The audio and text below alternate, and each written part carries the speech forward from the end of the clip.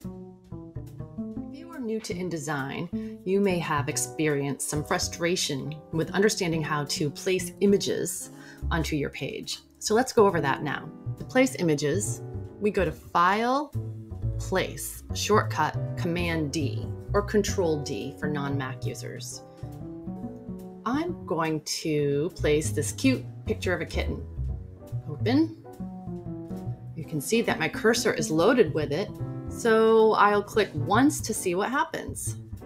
It comes in like that, pretty big. So let me zoom out a bit. And your first instinct might be to, oh, I will scale this with this handle here. But look what happens. All it does is scale the frame that the image is inside of. So it's important to understand that when you put images into InDesign, it places them into a frame box. So in essence, you're dealing with two different things here. The frame itself and then the image itself. With this donut, if you move this, you're actually moving the image. That's what that little graphic is there for. I'm willing to bet you usually just want to scale the image down and move it around and not have all of this fuss. So let's continue.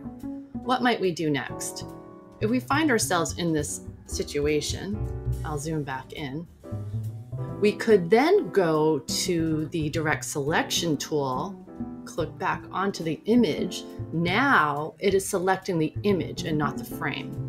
So it's important to understand that the direct selection tool lets you manipulate your image and the selection tool manipulates the frame. So what might happen? Let me start to bring it up. As you can see, the image is now distorting. Let's undo that and hold down the Shift key while taking the size down. That'll keep your proportions. So let's try another way of bringing the image in. I'll go ahead and delete this and start over. I'll Command D, grab that kitten image, place it again by clicking once.